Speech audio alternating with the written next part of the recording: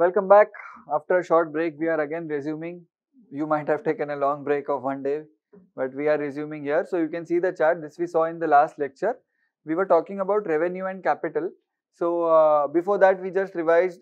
We saw what was counter-cyclical capital policy. We read about Indian Express, that article where GDP had fallen down by 23.9%. We also saw that how C, I, G, X minus M all have to work together to sustain the level of GDP and to even grow, right? If one of them also falls, especially if C falls because it has a 55% weightage, then it becomes difficult for the government to sustain it, right? When we started fiscal policy, we heard a short story about a person, going about his day-to-day life, his problems with loans, his problem with his job, his problems with salary, and basically problems with money, right? So after that, we also we classified those kind of transactions into two. One was the red ones and one was the yellow ones. Red ones were very frequent. Red ones were of a low amount, of a routine nature, of everyday use. You can say every day or every month. They like water charges, electricity charges. You have to pay them regularly on a regular basis. So that was the first one. That was the red one. The second one is a special one. Second one, what happens is that you do not do it on a regular basis. The amount is usually higher. See, the word is always usually because this is the nature. There can be exceptions to everything. There can be a routine transaction of a very high amount also, but or there can be a yellow transaction of a small amount also, right? So it all depends on the nature of the transaction. And then the most important characteristic, or the very important distinguishing characteristic, is that we have written in blue here, is which is yellow one leads to owning something and the red one does not lead to own something. And we gave a name also. Red ones are known as revenue transactions and yellow ones are known as capital transactions. Is it understood? Is it agreed? Is it like, do you have any doubts? No doubts. So capital transactions, revenue transactions, revenue routine, recurring, frequent, amount lower, no, not owning anything. Capital transactions on occasion, amount owning something long term. Okay? Do you agree? Now let me introduce you to another term. We'll go one layer deeper. Let me introduce you to a term which is known as an asset. What do you think is an asset? This is a very common term, but what do you actually mean by an asset in economics or in commerce or in accountancy? What do you mean by an asset? What do we mean? What do you mean when you say that Air Force is the asset of our nation, or the क्या बोलते हैं? The military, or this is the pride of our nation, or they are assets of our nation. What do you mean by asset? Asset is something which you possess, or asset is something which you own and you get benefit out of it. Okay? Anything which you own, which you possess, which gives you benefit is known as an asset. Your vehicle is your asset, your mobile is your asset. You might be reading in newspaper also, assets of Vijay Mallya sold, or assets of Nirav Modi seized. So what do you mean by asset?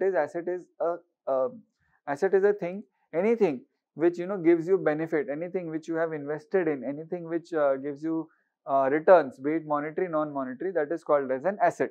Okay? In strict terms, you don't need to write this down, but in strict terms, an asset, just pay attention to the words. An asset is anything from which expected economic benefits are expected to flow to you. Expected economic benefits are expected to flow to you. An asset is anything through which benefits are expected to flow to you. And the crucial thing which determines an asset is that the benefit which we are talking about. See, does car give you benefit? Yes. Does a mobile give you benefit? Yes. The crucial thing which determines whether it is an asset or not an asset is that the benefit which you are talking about, which you are expecting, the benefit goes for a longer period. That is the crucial thing, which means the benefit is not only limited to one time. See, even eating one samosa will give you benefit of fulfilling your taste buds and your hunger, but that is not an asset, because one, the benefit is not expected to last for a long time. It will last only for a while when you eat it. And secondly, assets are normally of a higher amount, normally, because they give you benefit for a long time. So now you see around in your home, your laptop, your mobile phone is your asset, your vehicle is your asset, AC at homes is our asset, right? What can be the asset of the country? What do you think? Bridges are our assets, dams are assets, even literacy is our asset. in a matter of sense, right? Because literacy ka benefit comes to the country, comes to the people, comes to the economy for a longer period. It is not for a short period of time. Yes or no? Once you educate a person, he will give you he will benefit your economy as a country. He will benefit you because he will earn high, he will do good job, he will contribute to your GDP after all. Yes or no?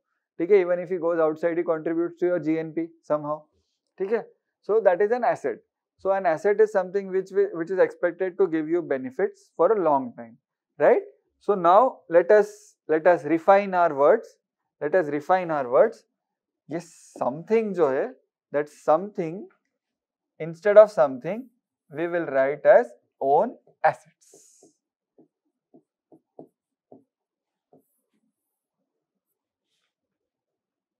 Not owning assets. ठीक है, one layer deeper, assets. English word asset is also more or less same. Asset is something which you possess, which you can rightfully call your own. The only thing is ki, so let us check in yellow transactions. Activa, mobile, these are all your assets. Yes or no? So these result in creation of assets. I'm not talking about loan given, loan taken or loan given, because I will. Acha, what do you think, is loan given an asset? Is loan given an asset? Yes. Why? Because you expected you expect benefit from that loan in form of interest, in form of EMI. You expect benefit from your friend to give you for a long period, and it is not that today you give him money, tomorrow he'll give you back. It's nahi. You expect it to be a long time. Okay? So loan given is also an asset. I'm not considering loan taken now, even though they are yellow. I'm not considering them now, because we are going to go one level deeper. Okay? We learned about asset. Asset is something which you own, which gives you benefit.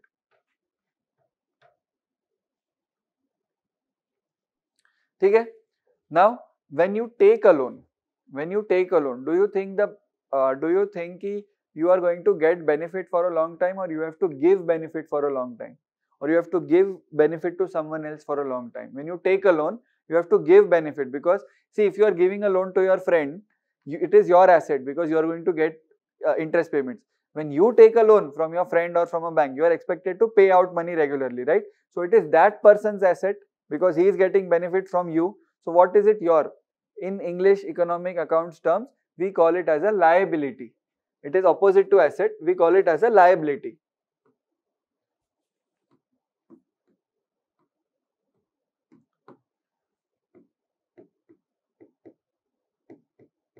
Again, in English term, what is a liability? So we say, he is a liability to the group, which means ki, what we say, he is a burden on the group. You can say burden. Burden is a simple term. Burden is a simple English term. It's a burden. Again, the distinguishing feature of assets and liabilities are the benefit is expected to come in for a long time. The benefit is expected, or rather the burden is expected to flow out for a long time. If it is very short time, then it is not asset liability. Okay, I'm simplifying this a lot to you. There are a lot of details in it, but we don't need to go into that, because that is accounting and that is commerce. Okay, so asset liability, did you understand what is an asset or a liability? So now I'll give you some examples. You tell whether it is an asset or a liability.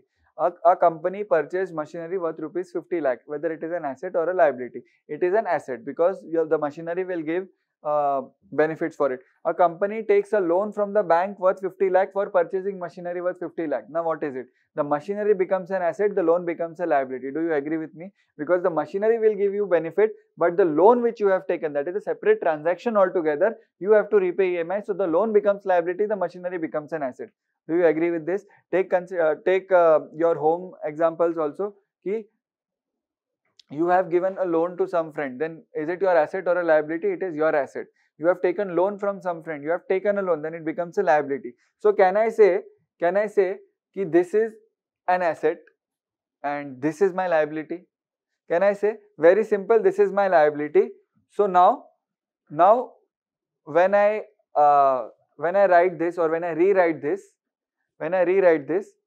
I will change the terms now.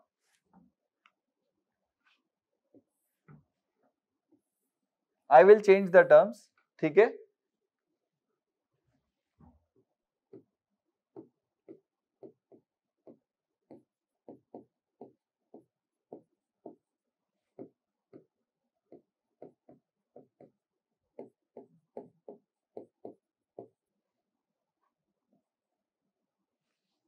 Do you agree with this? First of all, it creates assets or liabilities. You don't know, no? You have taken loan also and you have given loan also. So either it creates an asset or it creates a liability.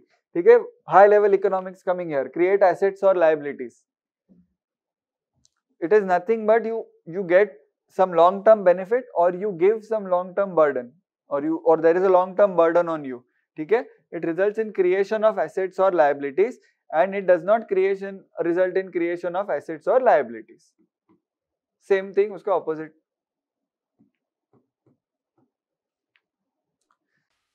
Simple. So far, straightforward. Technically, we are on the 10th lecture today, right? Since the beginning of question paper analysis, syllabus analysis, we are on the 10th lecture today. Okay, and you feel that still we are on the second topic, but these are the main topics. I always teach main topics first and subsidiary topics, and all of that we can cover in one lecture, one topic, one lecture, one topic.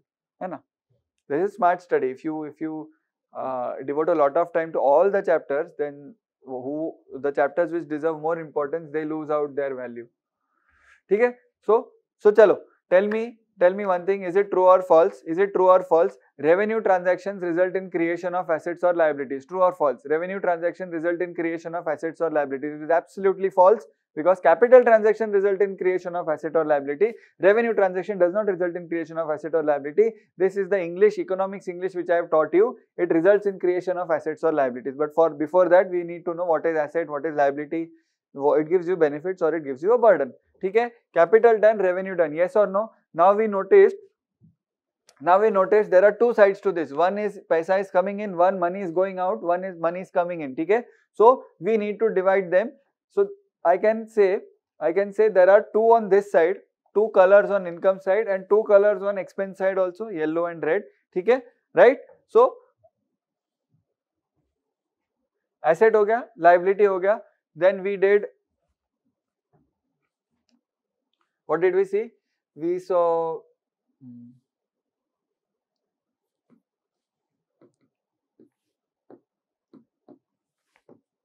revenue.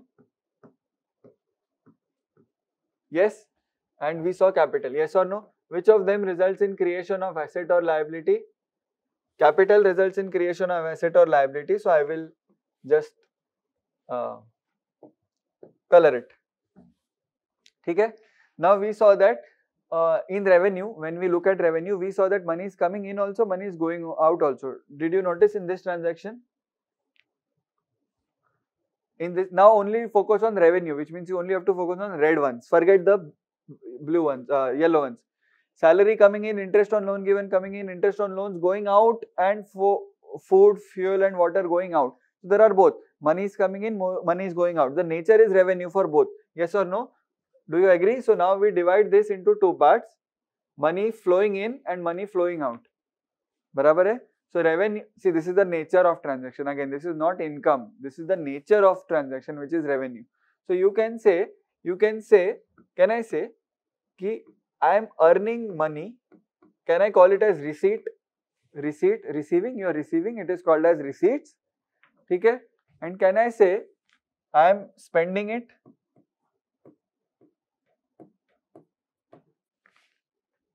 Do you agree? Revenue receipts, which means what? Recurring income. Revenue expenses, which means what? Recurring expenses.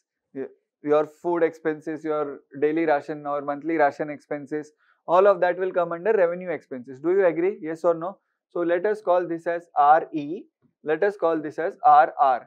Do not confuse receipts with revenue. This is very confusing because this is also income. The word connotates income. This also connotates income, but this is the nature, this is the recurring nature of transactions, this is recurring nature of input transactions, recurring nature of outgoing transactions. ठीक है, बराबर, so far so good. We also saw, now focus on the yellow ones. Focus on the yellow ones. What did we see? That we see on the yellow ones that there are money is flowing in also, money is flowing out also. Yes or no? In yellow one.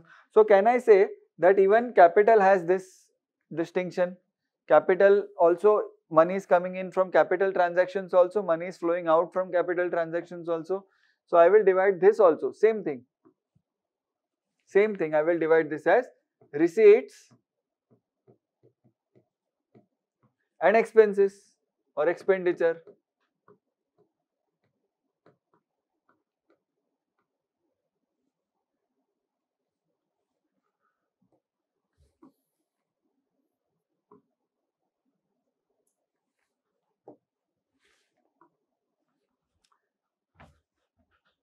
ठीक है, obviously I will call this as CR, I will call this as CE.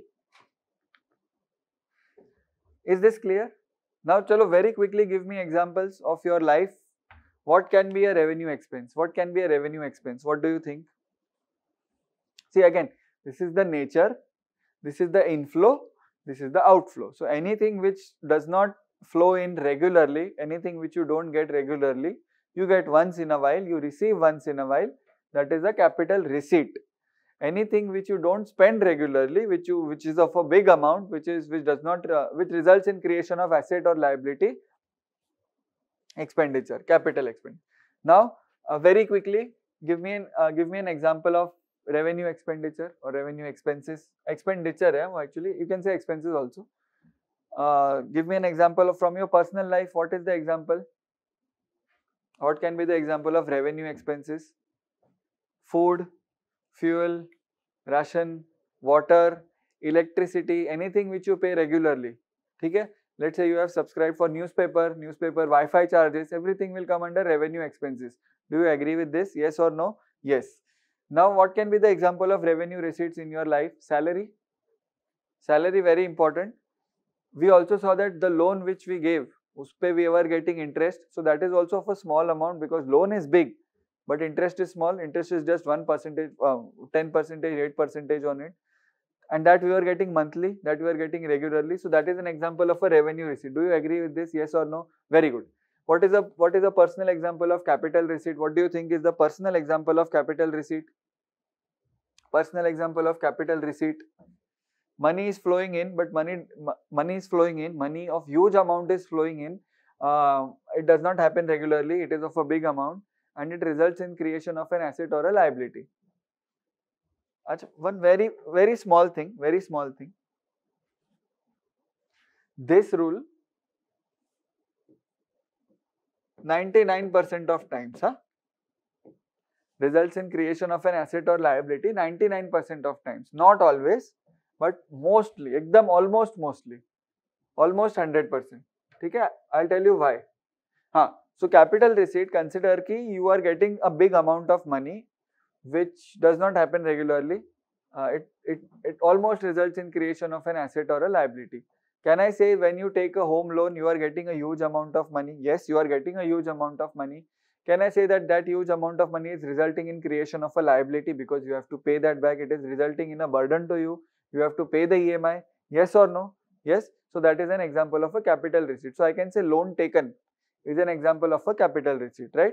Now what about lottery? What about lottery? Lottery does not result in creation of any asset, any liability. Lottery is just you get money and uska whatever you want to do, you can do. Okay? Lottery is also a capital receipt, even though it does not create any asset or liability. It is just a huge inflow of money because it does not happen regularly. You don't earn lottery every day, every week or every month, and it is normally of a bigger amount. Okay? That is why I wrote 99%. Now what can be the example in your personal life of capital expenditure? What can be the example of expenditure? For simple terms, you can write it in pencil. You can write this as inflow, outflow, inflow, outflow for simple understanding. Because this, don't take these words literally because normally expenditure means kharcha, right? But when we talk about capital expenditure, which means ki huge outflow of money. So what creates a huge outflow of money? Giving loan to someone. You are giving huge loan, 5 lakh rupees loan you are giving to someone. What else can you do? From your personal life, do you think is there any other example that you can remember or you can relate to or anything else? Sorry? Didn't get. Buying car, yes, very good. Buying car. Okay, buying car, very good. Buying assets, which means other things, buying home. Okay? So buying home, so when you buy a home, home will be your capital expenditure, but loan for that will be your capital receipt. So you took 1 crore loan, 1 crore credited to your account, you wrote capital receipt, 1 crore you again gave it to the builder, you said that as a capital expenditure. Okay? Now tell me, in this, which of the four will create an asset or a liability? Which of the four will create an asset or a liability? Which ones? There is 1, 2, 3, 4. Which creates asset or a liability? These two. These two result, because they are of a capital nature, so these two create asset or liability. Now you only tell me, receipt will create an asset or liability, expenditure will create an asset or liability. Which of them? Receipt will create an asset or a liability. Expenditure will create an asset or a liability. You only tell me.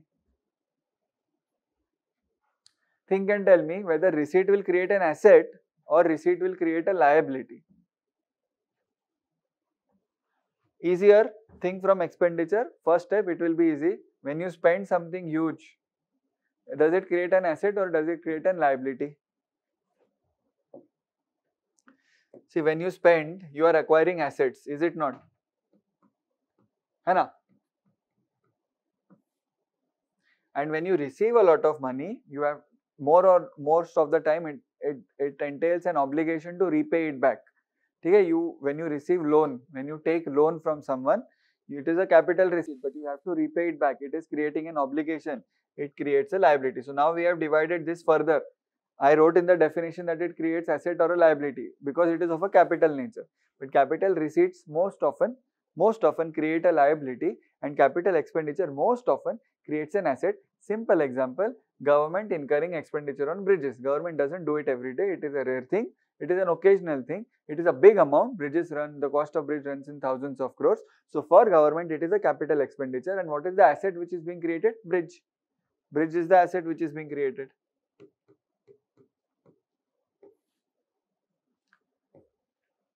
Okay, understood? So the blue ones, this create assets or liability, but receipts create a liability because it carries with it an obligation to repay it back, and expenditure creates an asset because it carries with it some benefit which you will get for a longer period of time. This carries a burden, this carries a benefit.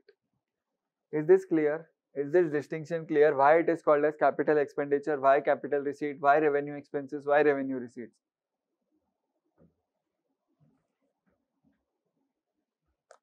Okay? Now why I told you 99% of the time, I will come to that. It creates asset or liability 99% of the time. I'll come to that. In the two examples which we took of, what were the two examples which we took of capital receipts? What do you think? What were the two examples? One was we took a loan. That is a capital receipt because money is flowing in, but it is of a huge amount, and it is of occasional है वो. It is occasional. So money is flowing in, okay, very good, it is occasional, it is a capital receipt. Do you have to repay the money back? Yes, if you have taken a loan, you have to repay the money back. If you win a lottery, do you have to repay the money back? No, you don't have to repay the money back, very good.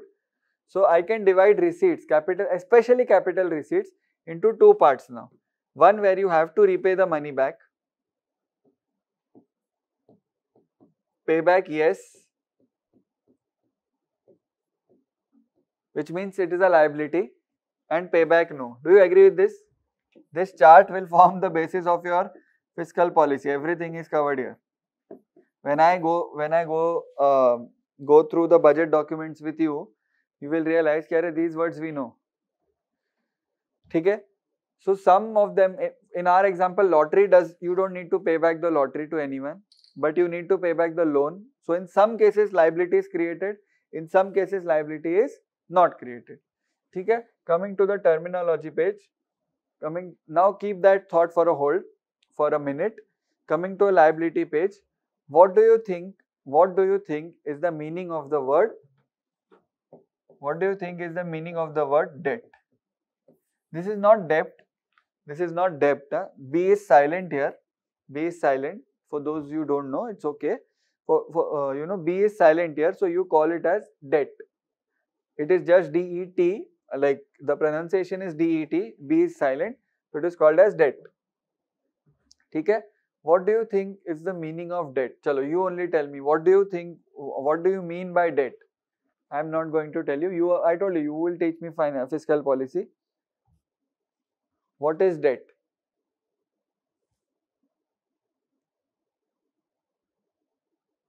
Debt is karja. You know karja means again a financial burden. Karja means or loan taken, you can say, a financial burden which you have taken on yourself, that is debt. So we say na ki ये you know in Hindi we say कि ये कर्जा रहा तुम्हारा मुझ पे and so on.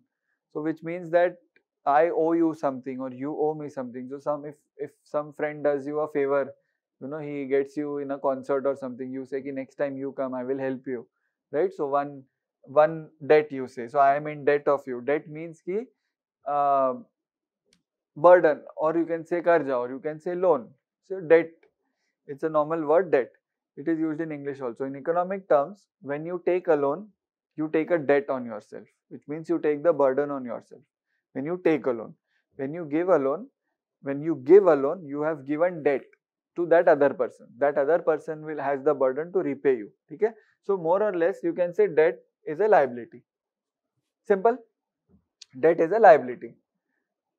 Okay?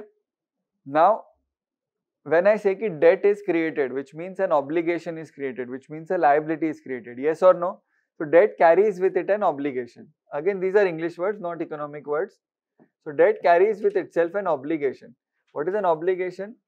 Responsibility or something like that, just to simplify. Okay? Obligation is that I have to do this. I have to repay the money back. So some of the monies which you receive, you have to repay them. Some of the monies which you receive, you don't have to repay them, right? So when we go back to that chapter, to that chart of capital receipts, payback yes, payback no. So can I say कि payback yes में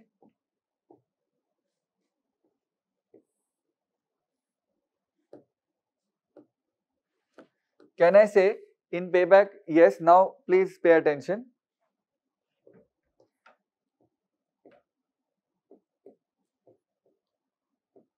Can I say payback yes is debt creating?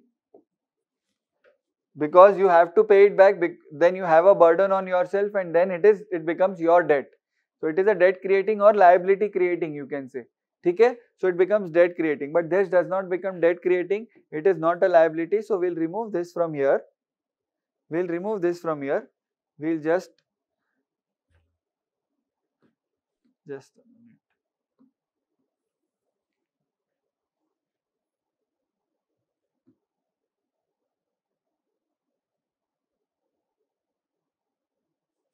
Okay? Can I write here non-debt creating? It is not debt creating. Can I write it here?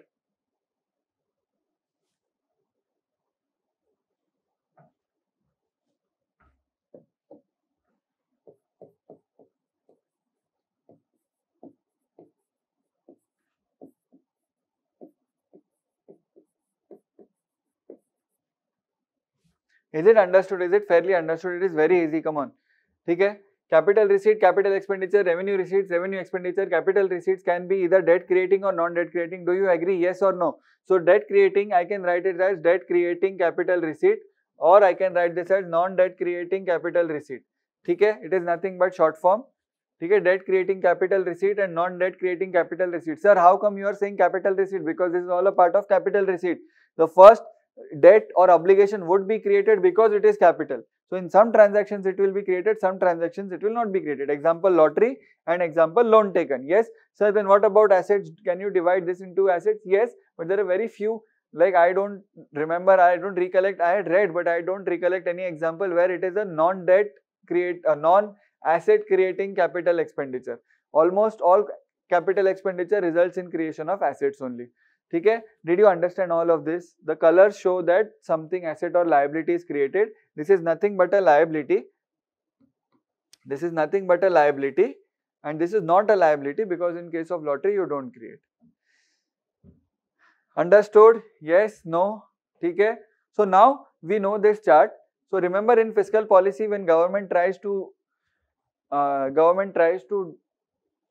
balance out the money, government tries to calculate how much money has it received or how much money has it spent. What government is trying to do is government gets a list of all transactions which are happening, lakhs of transactions, Government tries to divide them into these things because everyone needs a separate analysis, and that we are going to do now. So government says ki how much is my revenue receipt, how much is my revenue expense. Government says ki how much is my debt creating capital receipt, how much is my non-debt creating capital receipt, and then government divides into capital expenditure. Okay? Now coming to government. What do you think are the what is an example of revenue receipt for the government? What do you think government receives regularly? What do you think government is of a little bit smaller amount for the government? And what do you think what kind of receipts or what kind of inflows government gets on a very recurring basis or routine basis? What do you think? Taxes. And remember in our example when you were driving without mask, that police wala had also taken. Okay? That is also recurring. That is a small amount. Every day fines are collected, but it's very small chindi amount. Okay? Most of which do not make it back to the government, unfortunately. So can I divide this? Can I divide this into tax revenue and non-tax revenue? So what do you mean by non-tax revenue? Whatever we discussed, penalty, traffic fines and all of those things, right? When you go to national parks, you pay for the ticket, park entry fees and all of those things come under, because they are not tax, right? Tax mein kya aayega? What will come under tax? Direct tax, indirect tax, direct tax, income tax, all of that, indirect tax, GST and all of that. Okay? So that will go in tax chapter. So this analysis we are going to do in tax chapter, this taxation wala analysis, okay? Which is immediately after fiscal policy chapter. So when we are done with fiscal policy, we'll immediately move on to tax chapter. But I will take you deep in the tax chapter, but again we'll come back to fiscal policy because that has linkage with monetary policy. So a temporary turn leke we'll come back, okay? When we do tax chapter. Non-tax mein what are the other examples of non-tax? I gave you, I told you, traffic fines, park entry fees, water charges which are collected by the government for water supply and all of that. If electricity is supplied by government, then electricity charges, all of those come under non-tax. Okay? What are the examples of revenue expenses for the government? Any idea?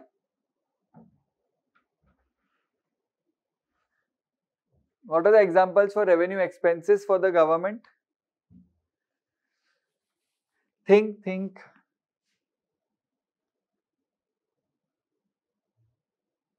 We'll go slow because this is the base of fiscal policy. If you don't understand this, then it becomes very difficult. Examples of revenue expenses.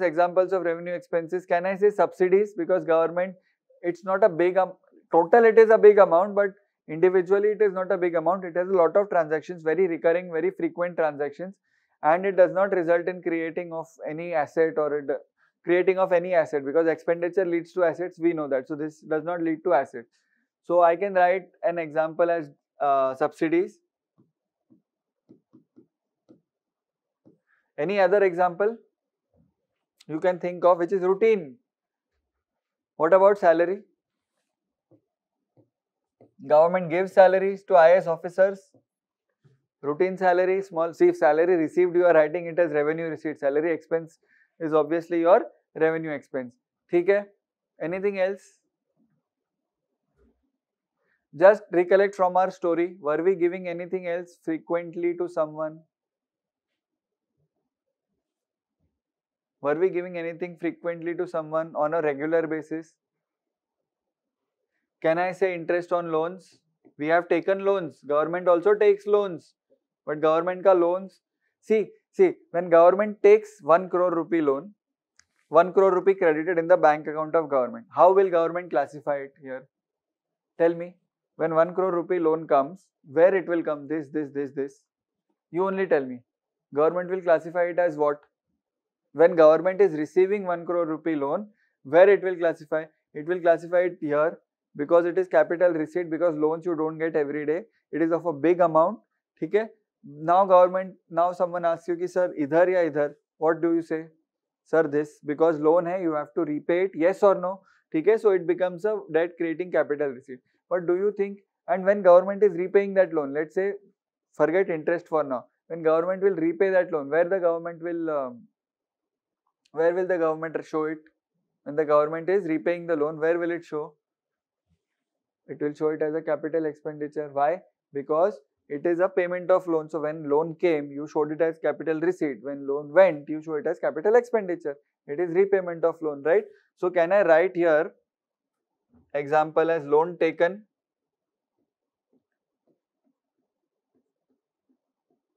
Yes. Can I write here example as loan repayment?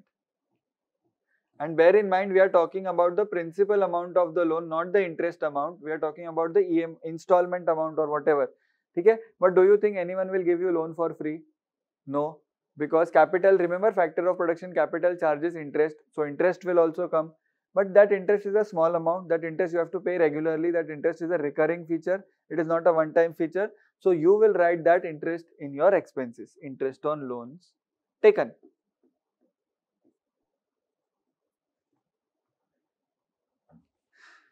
Do you agree with this? The 1 crore rupee loan will come under debt creating capital receipt. That when that 1 crore is repaid, it will fall under capital expenditure. On that 1 crore loan, if you are paying an interest of, let's say, 1 lakh rupees, then it will come under revenue expenses, interest on loans taken. Okay? Now let's say India government gives loan to Bangladesh. Indians regularly we give loans to Bangladesh. Where will we show it? Loans given kahan aega? Which kind of? Loans given, loan repayment, loan taken का repayment है ना ये. Loan given will come under capital expenditure. Why? Why will loan given? Because you are giving loan to your friend here. You are expecting benefit out of it. So that is why it is an asset creating capital expenditure. Bangladesh government is giving you 50 lakh rupees as loans, as interest per month. Where will you write that? Revenue receipt. Okay? So we write, again non-tax only. So we write as interest on loan given, not taken. Interest on loan taken is here. Interest on loan given is here. Loan taken is here. Loan taken repayment is here. Loan given is here. So loan given repayment. When you are receiving repayment of loan, Bangladesh is giving your entire capital back. That will come here. Loan taken and loan given repayment.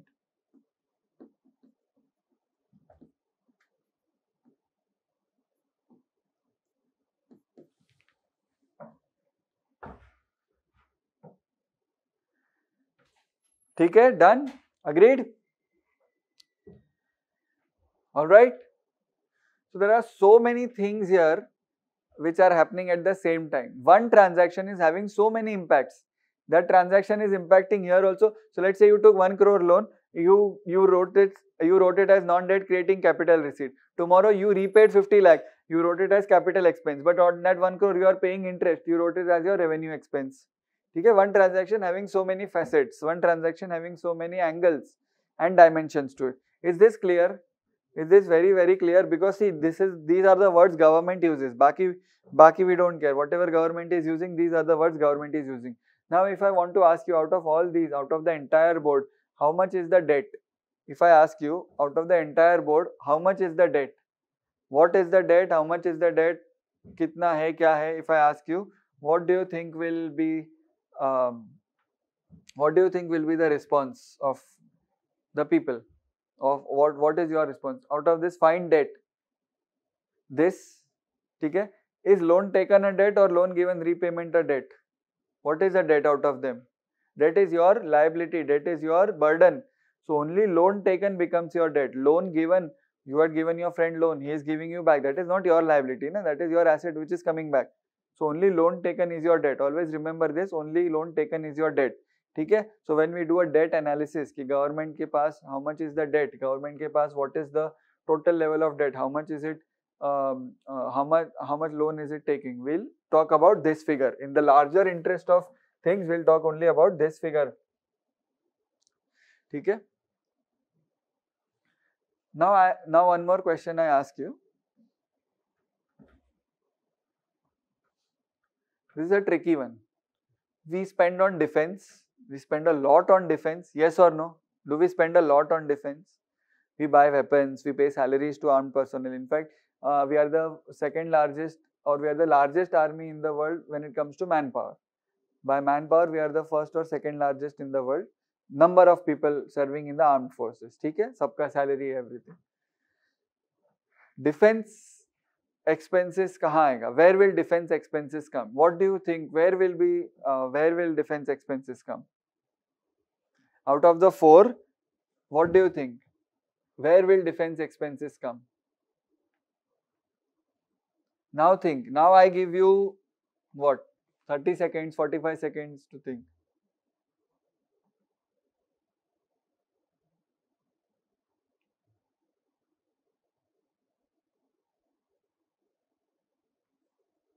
Defense expenses कहाँ आएगा? Where will defense expenses come? That is very, very, very important to know. Think and tell me, where will defense come? So first of all, it is an expense. So you should eliminate this and the third one because it is an expense. You are doing kharcha. So it cannot be receipt. It cannot be receipt. It is an outflow. Okay? Now you will say capital expenditure because we are spending on machines, we are spending on guns, we are spending on armor. Okay? I would say you are wrong. It will come under revenue expenses. Sir, how come? Sir, defense, how come here?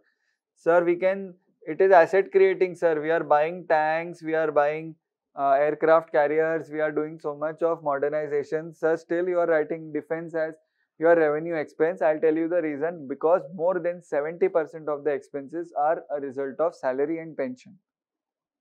Okay? It becomes difficult to distinguish between revenue and capital in defense, within defense only, and more than 67 to 70% of the defense expenditure, whatever you see, is on salary and pensions. Now, if I ask you what is salary and pensions, you will say, sir, revenue expense, because it is salary. Hence, we classify defense as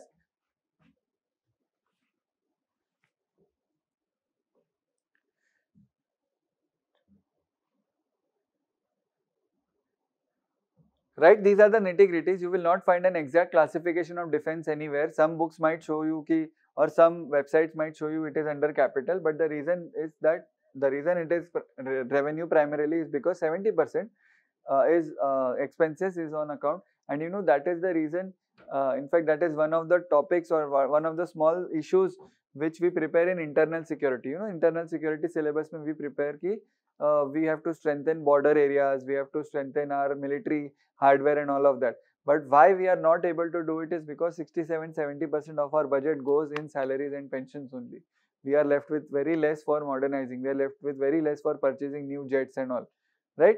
That is a problem which finance ministry, defense ministry, and everyone are facing currently, and that is an issue which might be asked in internal security, not in economics much because it's a very niche thing. But in internal security, it might be asked how to reduce the revenue expenditure component of defense and how to modernize defense systems. So that is something which you can prepare, and that it keeps on coming. Border reforms, military reforms, armed force reforms, all of this keeps on coming.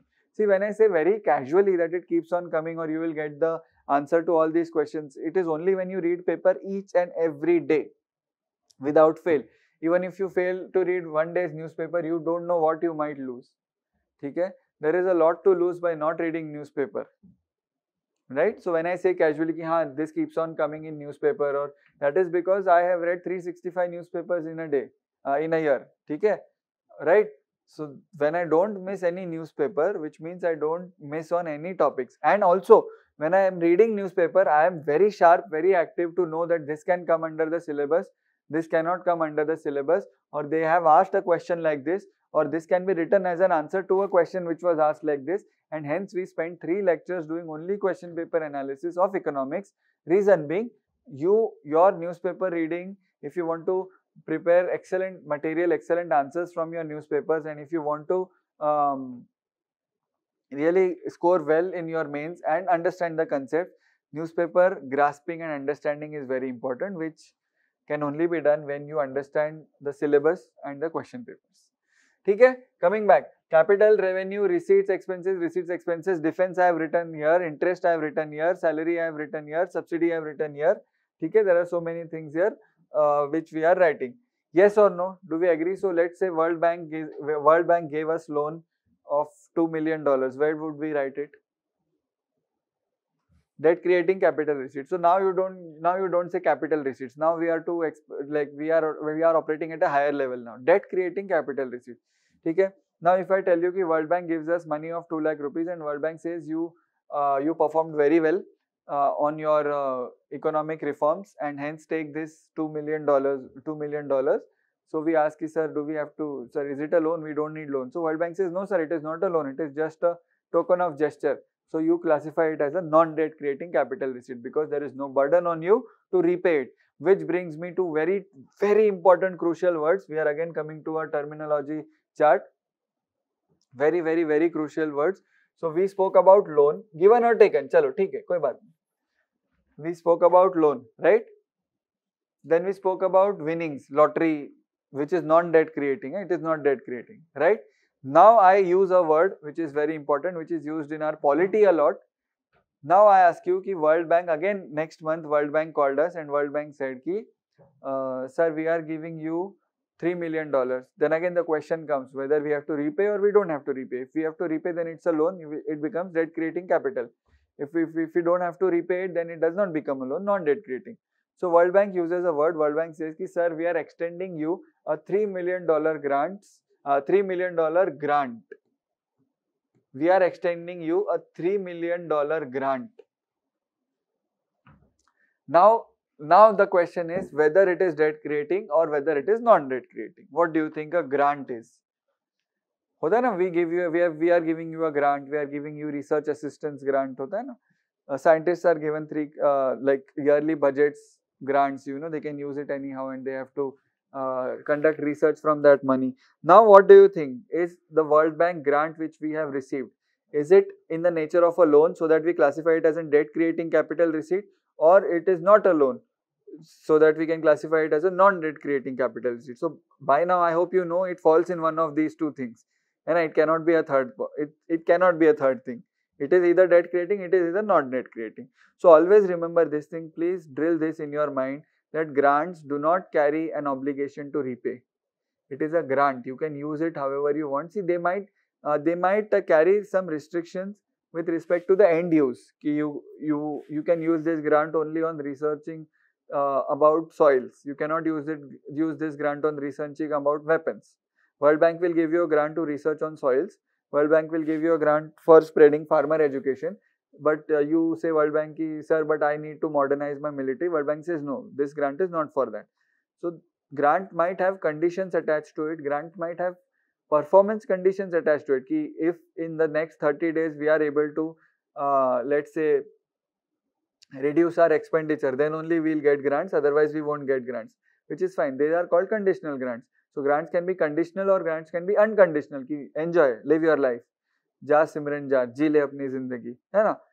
They can be conditional, they can be unconditional, they can have end use restrictions, but they do not carry an obligation to repay. So once you receive the grant, you have to use it as per the conditions, but you don't have to repay it. If you don't use it as per the conditions, then you will be penalized. That's a different thing.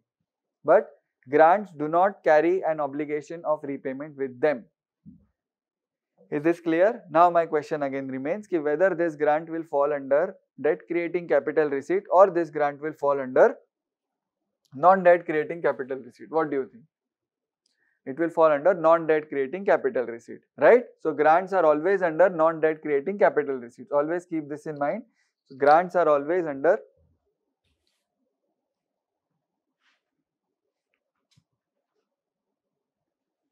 grants.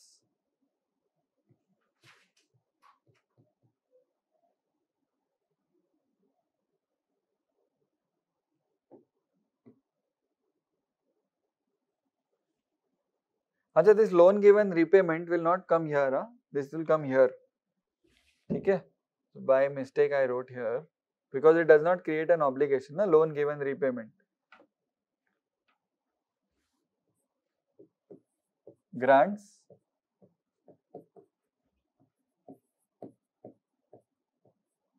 Loan given, which means we have given and now we have received the repayment. Okay, done. So grants are never,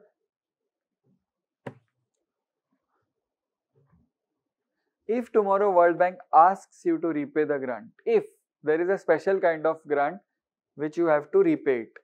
So let's say World Bank is extending you $3 million grants, and World Bank says you have to repay it, but not 3 million, but 2 million. You have to repay $2 million grant.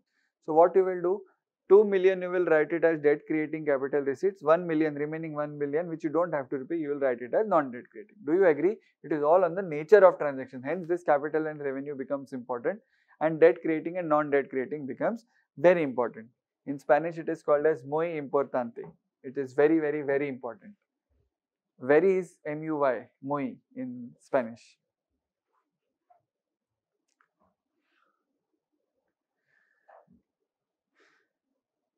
Okay, agreed. Let us move ahead.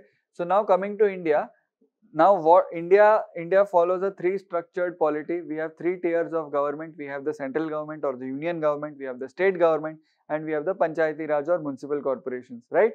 So now tell me, if union government gives a grant, to state government, how will state government classify it?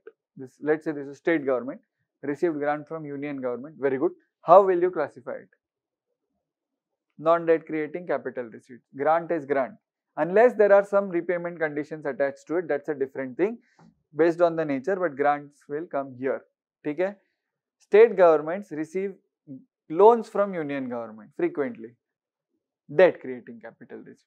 Sir, how much loans do states get? How much grants do state get? That is decided by Finance Commission.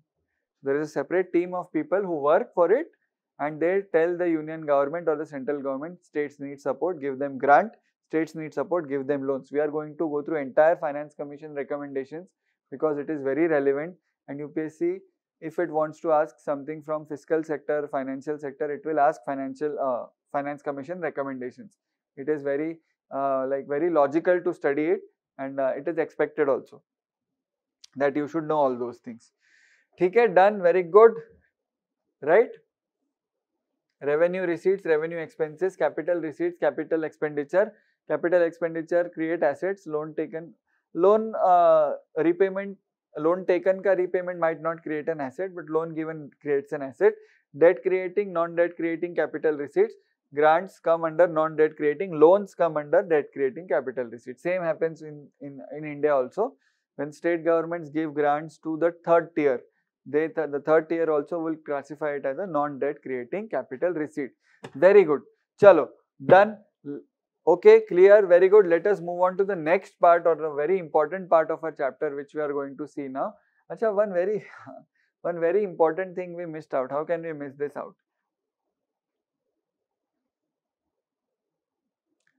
The biggest example of non-debt creating capital receipt is something which we missed out. Biggest example of non-debt creating capital receipt.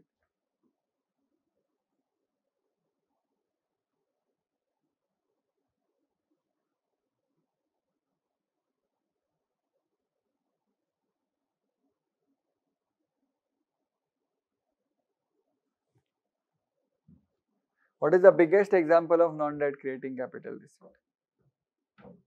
Let us spend some time on that. One of the biggest examples. So see, what happens is, do you know there are two sectors in the economy, public sector and private sector? What do you mean by public sector? What exactly do you mean by public sector? Public sector are those firms, those companies which are owned either by central government or by state government or by third tier, or a combination of these, central plus state, state plus state, tier, third tier plus third tier, center plus third tier, state plus third tier, any combination. So what do you mean by own? Owning means that you have an ownership of that company, may not be complete ownership, may be partial ownership. So see, every company, again we are going to very low levels now, not high level. Every company, how do you decide who is the owner? How do you decide who is the owner? How much he has brought in money, he is the owner of that firm. See, tomorrow if you open a new shop along with your partner, if he is contributing 4 lakh rupees, you are contributing 10 lakh rupees. So you are, out of 14 lakh rupees, you are owner of 10 lakh, and out of 14 lakh rupees, he has brought in 4 lakh rupees. Yes or no? So out of the total ownership pool, let's say, so these are shares. So which party holds how many shares? According to that, ownership is decided. So if I tell you a company has 100 shares, if I tell you a company has 100 shares, I own 2 shares, you guys as a students you whole own 55 shares, okay? And the rest of the shares are owned by government, suppose. Okay? I own two shares, which means out of 100 I am owning 2 shares, I am 2% owner. You guys are 55% owner, okay? And rest 43% is owned by government. Okay, 100 हो गया ये, right? Now, how do you classify a company as a public sector company, or how do you classify a firm as a public sector firm? I told you that the ownership lies with the government. Yes or no? Simple, the ownership lies with the government. In this case, is the ownership with the government? Yes, no, don't know.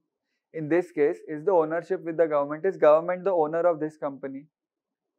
Sir, how do you determine the owner of a company? I told you it is as per the shareholding or as per the stake, ownership stake. Is government having stake in the company? Yes.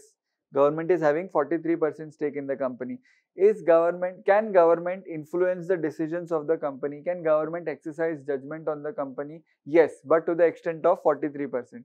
Okay? So if you take a voting of all 100, government comes, I come and you guys also come. We are all owners. We are all met here in a room. We are all owners, 100 people. We are there. There are 43 people from the government. There are 55 students and there are, let's say, 2 professors here. We are holding 2%. Okay?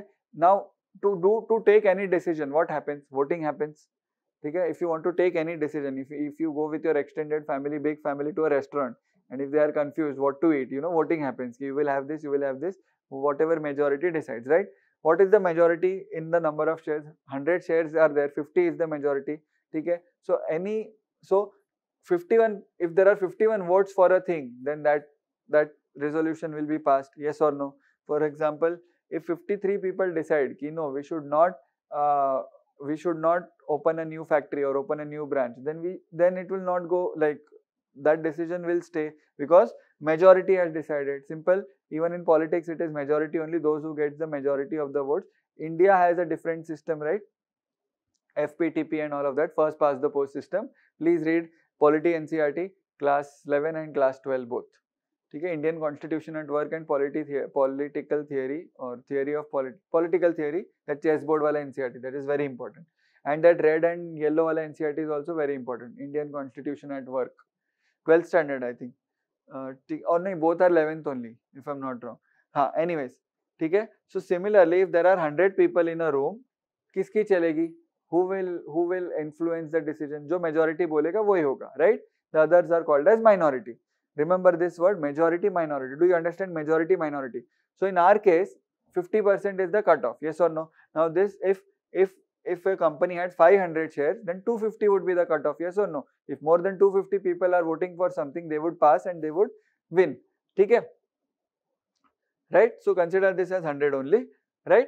So now, do you think government can take a decision in the company? So if all 43 people from the government come and say, we want to launch a new product. If all the students and all the professors say no, who will win? Who will win? Will the government win or will the others win? Others will win. Why? Because we have 55 plus 2, 57% power. We have decision making power 57%. Okay? Government has only 43% power. So hence this company will not be called as a government company because it cannot influence the decisions. It cannot control the decisions. When let's say some of you sold your shares to the government. So ye kam ho gaya by 10. And this increased by 10 plus 10. Now this becomes 53. This becomes 45. Now what will happen? Government will bring in 53 people. Government can do anything it wants. It has majority. Then this company becomes a government company. Point being, it is not necessary for the government to own all 100 shares. If it can control the decisions of the company, then that company becomes a government company. Then that company is called a public sector company. Then that company is classified as a PSU, public sector undertaking. It is called as a PSU, public sector undertaking. Do you agree with this? Yes, no? It is very easy. It is very simple. If this was 2,50,000 shares, out of that, if 51% shares are owned by the government, then it is a government company. Now, I'll take you little bit more technical. Let us say government has 43, you have 55, I have 2. second scenario नहीं, first scenario में government comes, government says कि we should open a new branch. We say कि no, we should not open. So as per the numbers, we should not open, right? But law says, or thoda technical I am telling, but the law says that, but if the government has a method of or a way of influencing power in any other manner, it does not have the numbers, but in any other manner, let's say it has the power to appoint all of the directors of a company, it has the power to appoint the or to control the operations of the company, then also it will be called as a government company. This is just for information. For our purposes of general studies, we should keep in mind that any company which has a 51% shareholding of the government, any company in which 51% of the shareholders or shares are held by the government, that will be called as a government company. Yes or no? Yes. Now, how does government acquire shares? What do you think? How does government acquire shares? Either government can start a 100% company, कि जिसमें all shares are owned by government only, that is a 100% company, that is also a government company. Now tell me whether this is a government company or not. Government has 49% shares, yes or no? Is it a government company or not a government company? Not a government company. Tell me, if government has 50% shares, is it a government company? Not a government company? Not a government company. If a government has 74% shares, government company. If a company has 100% shares, government company. If a company has 51% shares, government company. Very good. ठीक है. So अच्छा, can government increase its shareholding? Yes, it can increase by buying more shares from the people who already have it. So in our second case, you students, you sold your shares to government, you reduced your share and you let government increase its shares. ठीक है. So basically what is government doing? Government is investing, is it not? Government is investing in shares, government is putting in money to acquire additional stake. ठीक है. Now, what is the opposite of investing? What do you think is the opposite of investing? Disinvesting. In the example, we saw that government had 43% shares. What if the government wants to exit the company? It will sell those shares to you. Okay? Either I will buy, either you will buy, either some other buyer will come in place of the government. So in 45 minus 5 ho jayega, minus 10, depending how much government is selling. If the government is selling entire stake, then all 43 will be sold. If a government is selling one share, then it will sell one share. Okay? So this selling of shares to someone else, anyone else, is called as disinvestment. This word is in news, this word is in fashion, this word is in trend, because government is, so when you read in newspaper, government wants to disinvest in public sector undertakings, which means it wants to reduce its stake. Okay? Now my question again comes, if central government sells its 43 shares, if central government sells its 43 shares, let us say 100, in our example 100 में 43 is owned by central government, ठीक है, 10 is owned by state government, right? 53 हो गया, 2 is owned by, let's say, Mr. X, and 45 is owned by Mr. Y. How many stakeholders are there here? 4. X, Y, central government. Is this a government company? Is this a government company, first of all? Is this a government company? What is the definition of government company I told you? 51% either by central government or by state government or by 30 by government or by combination. It's a combination. This is a government company because together, milke, they are holding more than 50%. Yes or no? See, within them they might fight. Kyare, what are you doing? But overall they have 51%, 53%. So if tomorrow central government and state government employees agree on something, they will have 53 votes and they will win. Okay? Second scenario, central government transfers 40 shares. 40 shares, okay, to Mumbai Municipal Corporation. That is also government, in short. If central government transfers 40 shares to BMC, central government ka share becomes 3, it achieves 40 shares. Is this a government company? Is this a government company now? It is a government company because 40 plus 10 plus 3, all 3 tiers become holders in this thing. Okay? Can we say central government has disinvested in this company. Can we say that? Think and tell. Chalo. Can we say central government? Now we are talking about central government. Can we say central government has disinvested in this company? Absolutely yes. Central government has disinvested or divestment. It is also called as divestment.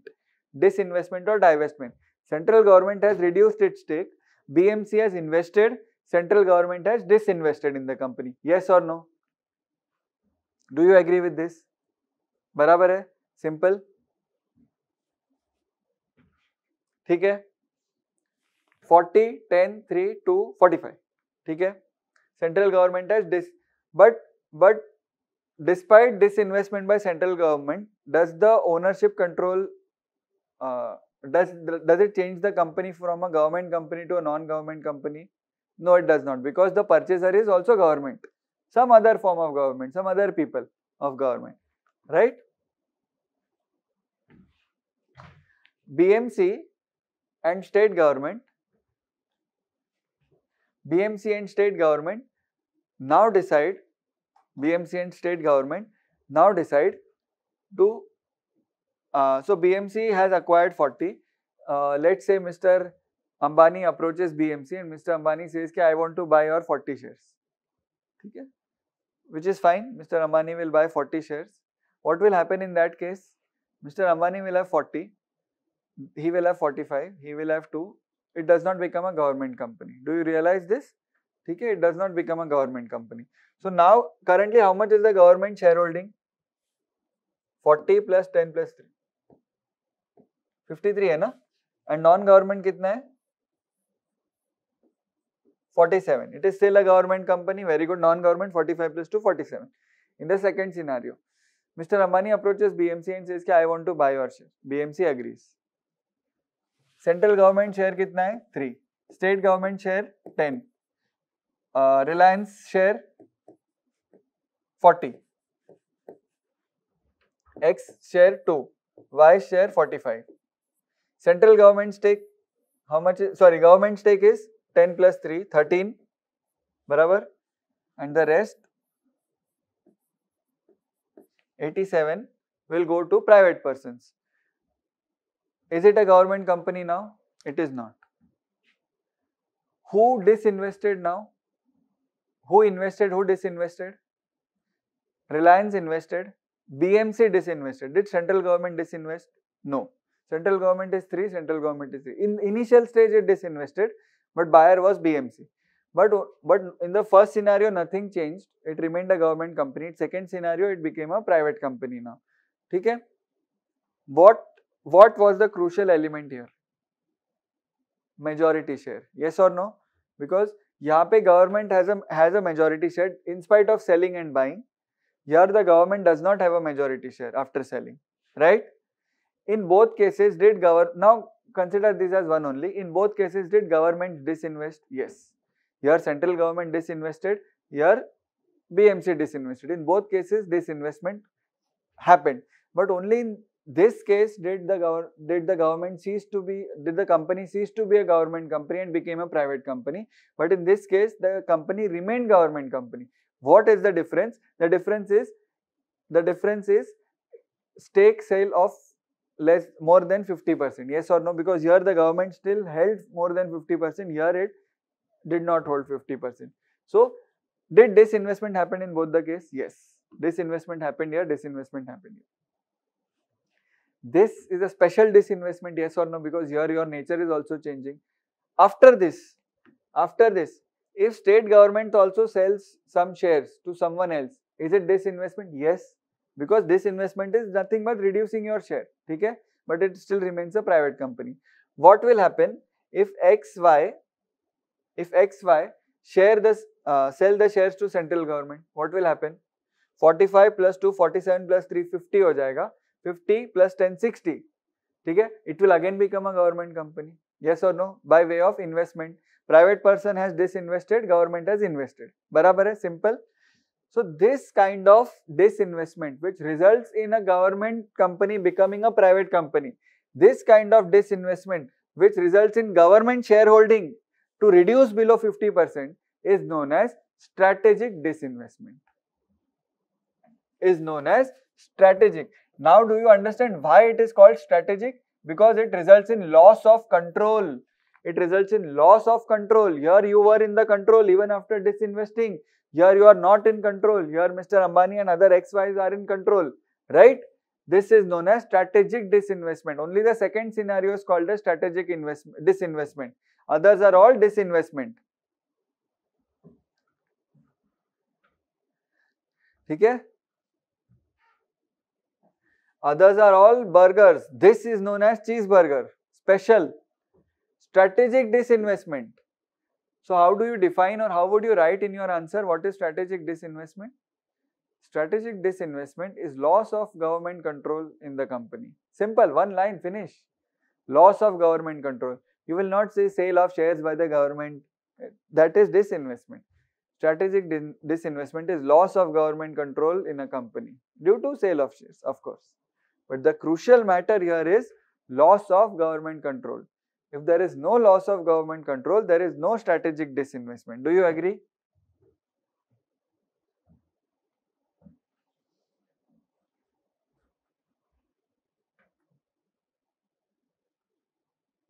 Yes, do you agree? So now when we read in papers that government is pushing for strategic disinvestment, we know that it wants to sell off its stake to below 51%. Now I will give you certain scenarios. Okay? Government is holding 100% shares. Okay? Government is holding 100% shares, scenario 1, and government sells. So 100 minus 49. Government sells 49% shares. Is it a strategic disinvestment? No. Why? Because the resulting is still 51. Abhi hum zinda hai. You know, in welcome he says, now we are alive. Right? Second case study, you will understand very easily. Government has 51% shares. It sells 2 shares. Is it a strategic disinvestment? Yes.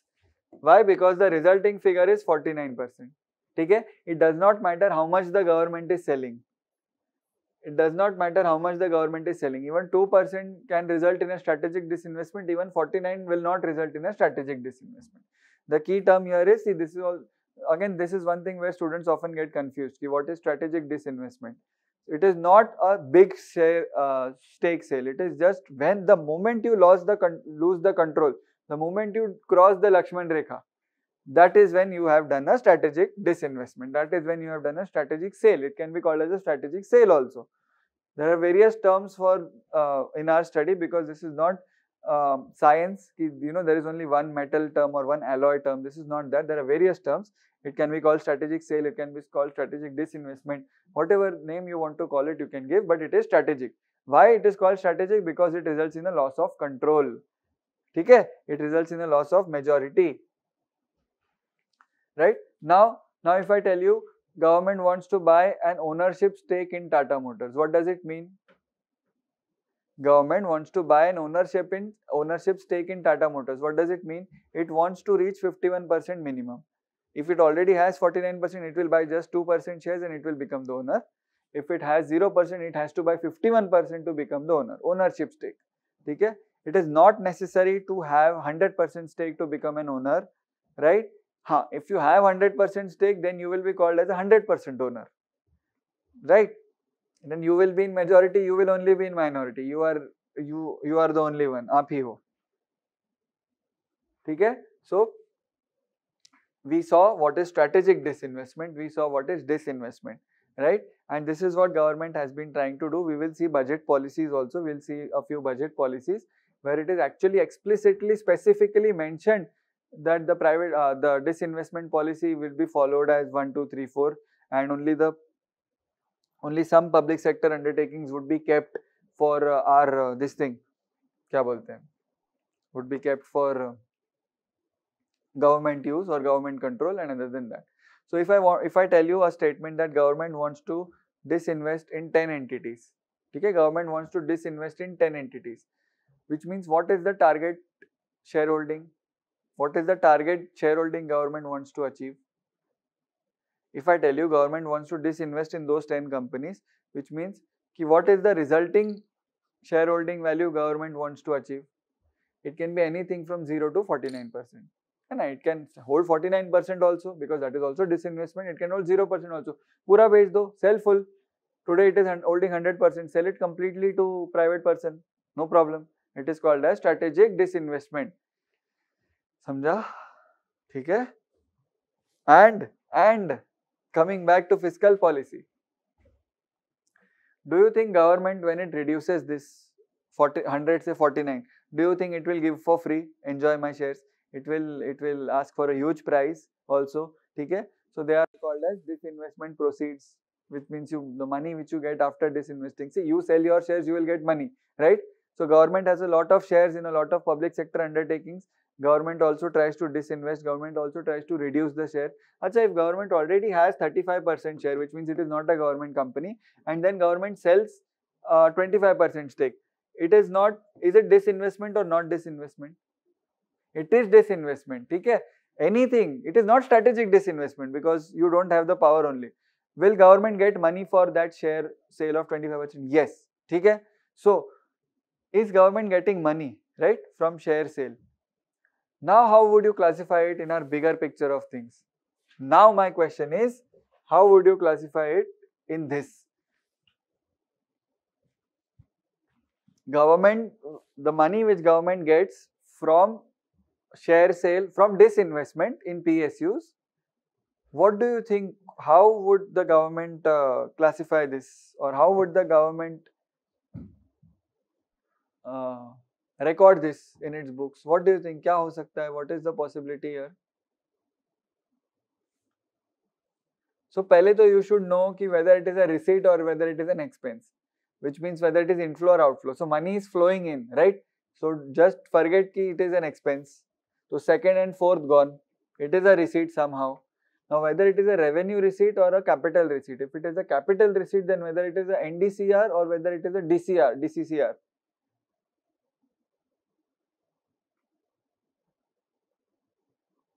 Think and tell. I'll give you a minute. We'll stay silent. 1 minute का मौन रखेंगे हम. But think and tell.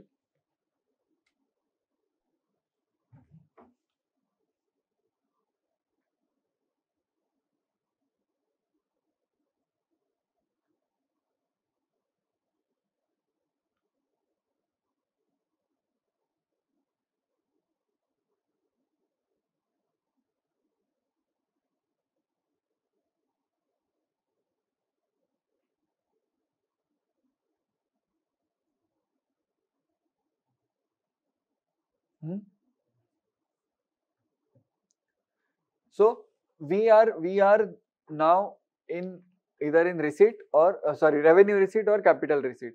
So revenue receipt, what is the nature? It is revenue. It occurs every day. It is of a smaller amount and it is routine in nature. Disinvestment is not routine in nature. Okay? This gone, finished. Now we come to capital receipt.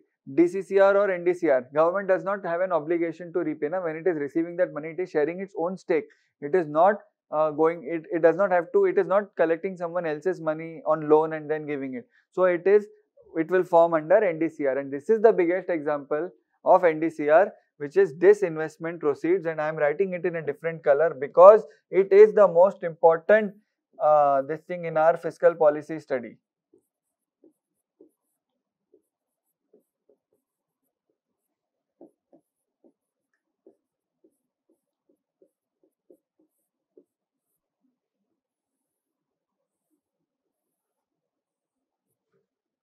Disinvestment proceeds. Proceeds from disinvestment is NDCR.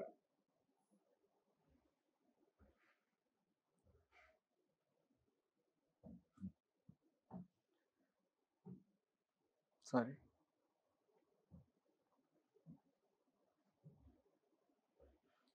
Is it clear?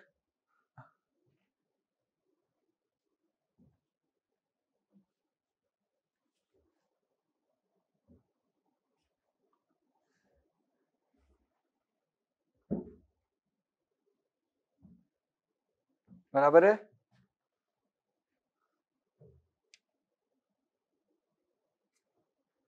Right? Do you remember the chart which we made, C plus I plus G plus X minus M? Do you remember the waves which we brought? and we know that government tries to pull it up if it is going down, and it is a counter cyclical capital fiscal policy. It is Keynesian economics, everything is fine. Okay. How does it pull it? I gave you only one tool. It is called as a increase in tax or decrease in tax, control of tax. Okay. I gave you only one tool during that time. So there are two major players who try to do this. There are two major players who try to pull the economy up when it is going down, and who try to push the economy down when it is going a lot of when it is going up. Okay, there are two major players in the economy. Who can you guess? Who are the major players who try to do this? Can you take a guess? Who are the major players who try to do this? One is RBI. Okay, one is RBI. Who does this? Because it also has the mandate of controlling the economy or regulating the economy. And second is the government.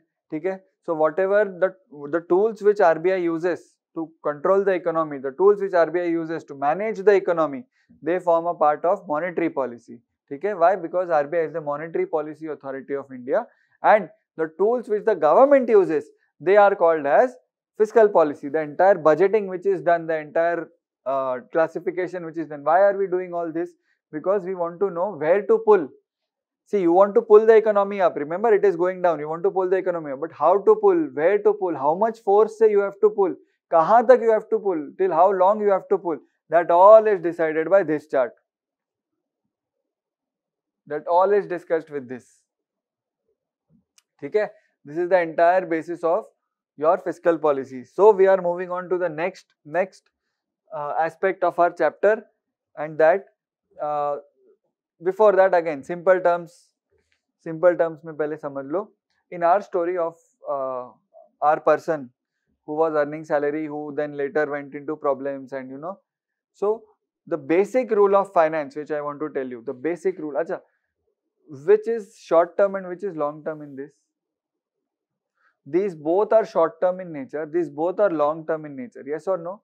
So the basic rule of finance, ekdam basic, the basic beginner's rule of finance, which you should know, is that you should never use your short term income for long term expenses. This is the basic rule of finance, which means you should not use your regular salary to buy something which you cannot afford. You cannot use your salary of 50,000 per month to buy a car worth 10 lakhs. Okay? You should never use your regular finance or regular income to finance your regular long-term expenditure. What do I mean by that is, keep small expense ko, like small revenue used for small expenses. Okay? What are your small expenses? Food, water, electricity, all of that. That you pay from your salary.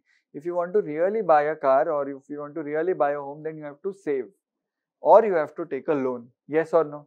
Loan you can take and you can do big kharcha, car loan, home loan, all of that you have. But you cannot use your short-term receipts to finance your long-term expenditure. Why? Because this will take time to give you benefit and this will get over instantly. And then you will not be able to meet this.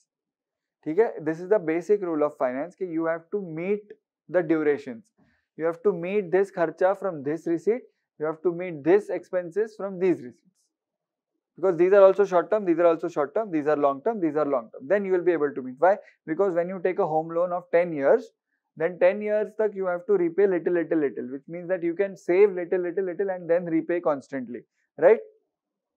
Similarly, these are your daily expenses. So use your income, daily income, monthly income to fulfill your daily expenses. Otherwise, if you put this here, then you won't be able to save and this will be in jeopardy.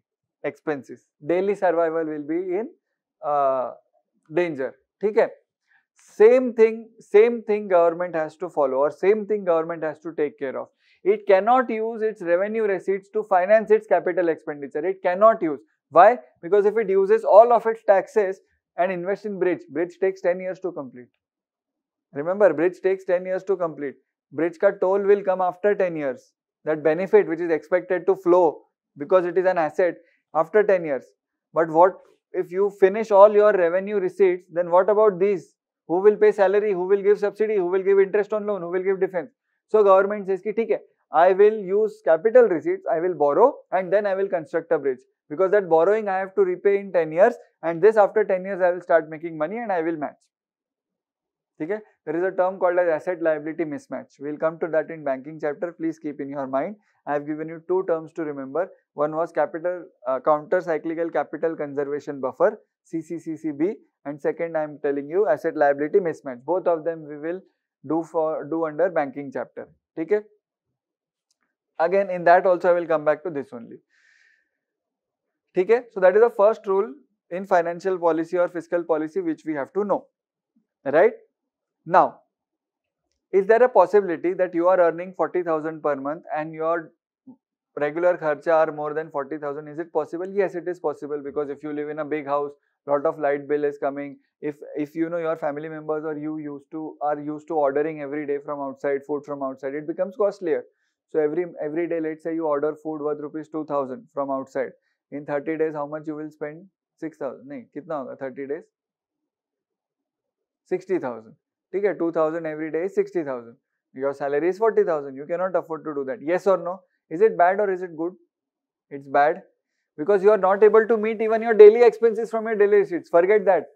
Oh, that is a long-term dream now. Saving nahi or a negative savings, right? You are not able to meet this out of this. Forget that. You should be able to meet at least this out of. You should be able to sufficiently accumulate revenue receipts to meet your revenue expenses. Yes or no? At least your daily kharcha should go with your income, monthly income. Yes or no? That is the survival. Otherwise, you won't survive. And then iska surplus, whatever will be left, will be saved, and then you can use it for that.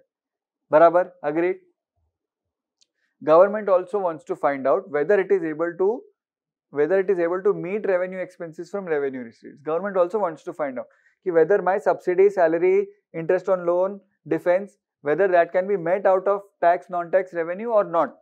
Government wants to know this. Okay?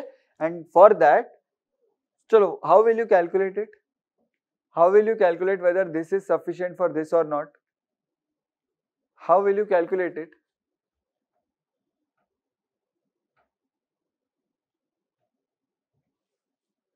If I tell you your salary is 40,000, your expenses are 55,000, how will you calculate whether it is sufficient or not? You will say, sir, it is not sufficient because expenses are higher. Yes or no? How much? 15,000. 55 minus 40, 15,000. Expenses are higher. What did you do? What did you do? Which mathematical operation did you do? You took salary, you took your kharcha first, ki I have 55,000 kharcha. See, always remember whether you have to find out the shortfall. Okay? So you took your salary, kharcha, and you took your monthly salary 40,000, and then you said ki 15,000. But what is this 15,000? Is it a surplus or is it a deficit? What is it? What is this 15,000? Is it more or like more than your kharcha or less? It is less. It is a deficit, is it not? Deficit matlab kamti na? It is less. Yes or no? So you are telling ki sir, your expenses are 55,000 per month. We are talking about short term only now. Forget long term. Sir, your expenses are 55,000. Your income is 40,000. 15,000 you are falling short. Okay? 15,000 you are falling short. That is very important. Okay? What did you do here? Did you take revenue receipt or revenue expense here? What did you take here? This 55,000 is your expense. What did you take here? Receipts. What is this deficit? It is a deficit, right? But of revenue nature? Revenue deficit. Merely by-hearting the formula does not work. You are trying to find out whether you are able to meet your daily kharcha from your daily income or not. Okay? What does a positive figure indicate here? Is positive a good figure or a bad figure here? It is a bad figure. Why? Because it is showing deficit. It is showing deficit. Okay? This is your cutoff and these are your marks. If it is positive, which means you are scoring less than the cutoff, and then it is bad for you. If you score 135 and if the cutoff is 110, then you are in surplus. Then 110 is the cutoff, minus 135 that you scored, resulting is minus 25, which is a good thing for you. So always remember, when we study deficits, positives become bad figures because it is deficit. if I ask you to calculate the surplus, then how will you tell 40 minus 55 minus this? But that is not how we do it here. We keep 55 minus 40 only, and if you want to calculate surplus, let's say if this is 60, then you show it as negative. Okay, so negative deficit is surplus, right? So deficits mean just keep the sign in mind. The positive sign is not a good thing at all, it is a bad thing. Okay, first type of deficit we learned, which is revenue deficit. It is known as revenue deficit. This is one of the 4 or 5 deficits we will learn. I am going very slowly because logics is the only way to understand this. Logic is the only way. There is no other way to understand these deficits. समझा क्या बोला? Yes, everyone.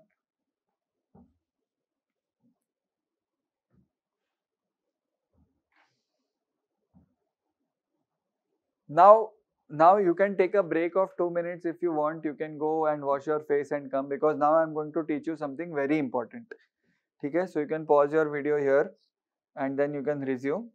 But I want to teach you something very important. After revenue deficit, something very important comes. I will tell you a short story for that, and you have to know this.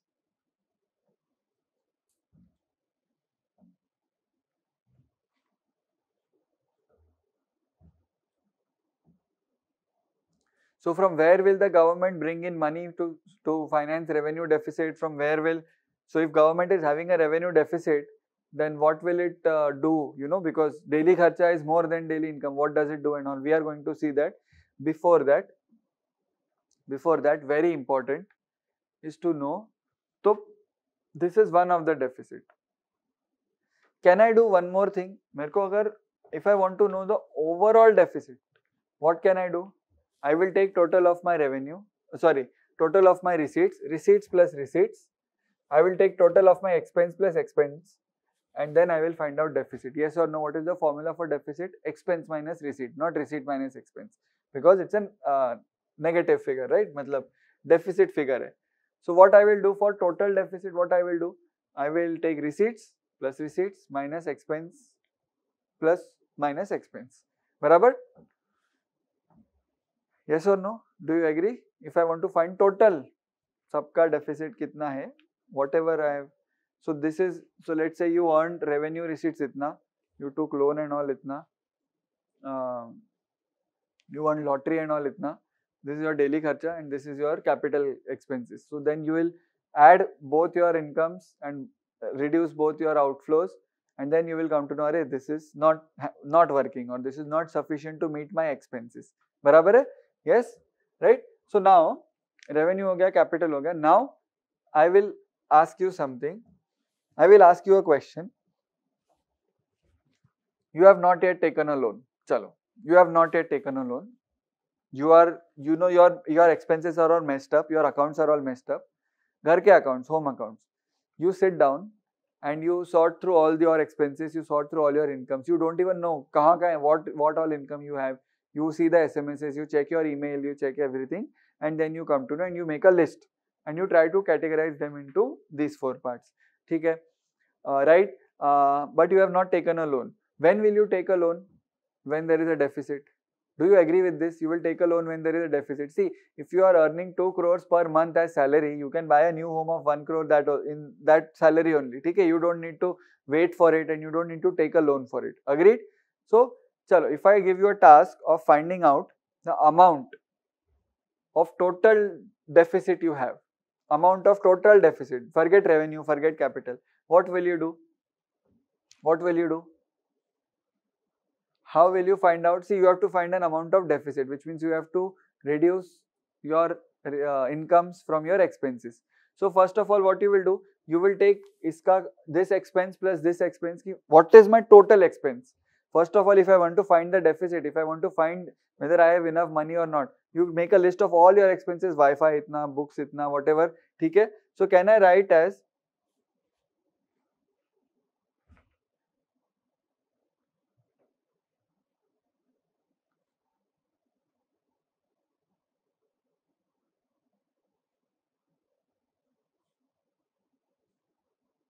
so total expenses I have taken, right? Okay, total expenses, total expenses. So which means what am I doing basically? What am I doing exactly? I am taking my revenue expense. Okay, don't write this down. I will simplify the formula. It is not a formula, but just what you will do conceptually, what you will do, you will take your total expenses, you will take your total revenue, and so whatever is remaining, you will go and take a loan. Yes or no? Assuming you cannot reduce your expenses, you cannot increase your income.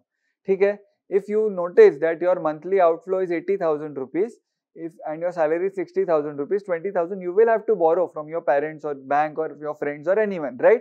Similarly, if I ask you to tell you ki total, tell me, don't forget, don't tell about revenue. Total, tell me how much are you earning and how much are you spending on. So you will also say ki my ghar ka kharcha is 1 crore rupees, my car expenses are 15 lakh rupees, my food expenses are, let's say, 5,000 rupees per month, my Wi-Fi expenses. You will add everything, all expenses you have, because you want to know it on a total level. So you will take revenue expenses, all of those small things. Will you add capital expenses to it? Yes, because you want to know total how much you are in the balance. Yes or no? This is nothing but total expenditure. Do you agree with this? Can we call it as total expenditure? Yes, very good. What will you reduce now? What will you reduce from this? Pehli baat to you will reduce. Do you agree? Because you will reduce whatever you are earning now. What are you earning now? What are you earning now? You are earning revenue receipts. Are you earning revenue receipts? Salary, interest on loan given. See, you have not taken a loan now, but you are earning salary and all of that. Okay? Right? Then you have also won a lottery. I have told you that you are not taking a loan now, but you have won a lottery, let's say. So can I write capital receipts also here? Because you will use it for your kharcha, na? Lottery is lottery. You will use it for your kharcha. So can I write it as capital receipts also here? Yes or no? So all your total revenue receipts, all your total capital receipts, you will add and you will compare it with all your revenue expenditure and all your capital expenditure, and you will get total deficit or surplus. Yes or no? Let's say you find a deficit. What happens now? You will borrow, because assuming you can't reduce this, assuming you can't increase this, okay, we'll come to that later. But you will borrow. Do you agree with this? Yes or no? Okay. In the next lecture, we are going to perform calculations. I am going to ask you calculate revenue deficit. I'll give you a set of figures. You have to calculate, and you don't have to remember the formulas. You only have to go by logic. So what will we do first? First we went ki what is my total expense? Chalo total batao yaar, revenue capital. Then can I tell this is my total revenue? Yes or no? Okay, and then I will get a surplus, deficit or budget. Okay. We have not borrowed yet. We have not borrowed yet. So this capital receipt, why did we take it here? Because we have not borrowed. Then how are we counting capital receipt here? Borrowing is a capital receipt. Why are we taking this here? Because I gave an example of lottery. Okay? Lottery money you will use here, na? So don't worry. But borrowing you have not done yet. Okay? Because when you find deficit, you will know na how much to borrow. Okay? So assuming you have not borrowed yet. So I will change this and I will write this as non-debt creating capital receipt. Special, na? Borrowing we have not done, so our debt creating capital receipt is 0 now. So even if you add debt creating capital receipt in our equation, it is 0, because I am telling you, you have not borrowed yet, but you have won a lottery. Okay, non-debt creating capital receipt, or your friend is repaying you the loan. You had given that loan some 5 years back, you are getting the repayment back. You will use that to use your kharcha. You will add it to your non-debt creating capital receipt, but it is non-debt. Okay, because we are not borrowing it. Okay, do you agree with this? Do you agree with this? Now if I tell you, iska answer is 10 lakhs. If I tell you iska answer is 10 lakhs, what does it mean? That are you running in a surplus of 10 lakhs or are you running in a deficit of 10 lakhs? Deficit of 10 lakhs. Now you will ask your spouse, you will ask your parents, you will ask your friends, you will ask your bank to give you this 10 lakhs because you want to finance this. Your own sources of income, lottery ho, loan repayment ho, existing loan given which is repaid to you, or your normal salary and all is not enough to meet your daily lifestyle expenses and your aspirations of owning a house and owning a car. Yes or no? Yes or no? ठीक है? This is known as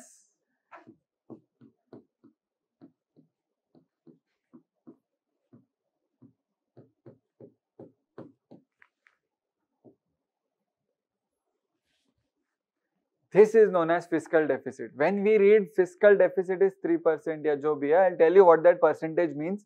But this is fiscal deficit. It is government's total revenue, total kharcha, whatever government wants to do. See, government wants to plan 10 bridges. Government will say कि उसमें I will incur 1,50,000 crore rupees. Government wants to do expenses on salary, subsidies, defense and all of that. ठीक है, pension payments and all of that. Government will say कि इतना तो I cannot reduce. I have to do this kharcha. Then government will say कि from taxes how much I am gaining. ठीक है, and government is also then calling up Bangladesh, Pakistan and every country ki soon please repay the loan which I have given because now I need money. So they give money, right? Government also gets grants. Remember grants, always remember grants. Government also gets grants and all of those are coming here, right? And then what you do is you calculate you also take capital receipts into consideration. Why? Because they are loan repayments. The loan which you had given, they are being repaid, but you are not borrowing yet. You are just looking ki what is my present status, मेरा क्या है, whether I am in surplus or deficit. ठीक है, unless you know कि you are in a deficit of 30 marks from the cutoff, you are not going to the guidance or you are not taking extra coaching yet. You are just knowing your present status. So you take non-debt creating capital receipts and you take revenue receipts here, and then you find out that you have a deficit of some amount, and that is known as fiscal deficit. What will you do if you want this 10 lakhs? What will you do? Will you borrow? Yes or no? Yes, this is to be borrowed. From whom to borrow, that is fine. We are going to discuss that. But now, till now, is this understood? So let me rewrite this formula as it is written in the books because this is a simpler version of it. So what I will do is, I will write the formula for fiscal deficit is total expenditure minus revenue receipts plus non-debt creating capital receipts. This is the formula for fiscal deficit. But do you understand the logic for fiscal deficit? It is the government's present status. कि कितनी लगी है हमारी? You know, how much are we screwed? That is fiscal deficit. So if it is high, which means lag gayi. If it is low, which means good performance. ठीक है? Then with this calculation, government approaches RBI and other banks कि sir, please sir, we want to spend it here. We want to give, sir, बच्चे खाना नहीं खाएंगे, people will not eat food. We want to give salaries, we want to give subsidies and all of that. And then you borrow it. So what do you think? A high fiscal deficit is good or a low fiscal deficit is good? A low fiscal deficit is good. Why? You know, there is a separate debate we are going to do on fiscal deficit. Tomorrow, you know, in the next lecture, we are going to spend half an hour only on fiscal deficit. It is very important because in mains, this is, and in interview, these are the things which are being asked. But don't write this down. This is just for understanding. Write this. This is total expenses minus revenue receipts plus non-debt creating capital receipts.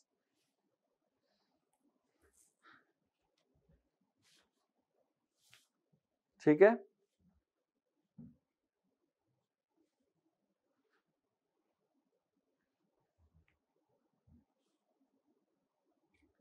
But is the logic clear of fiscal deficit? Now, do you think we can extract revenue deficit out of it?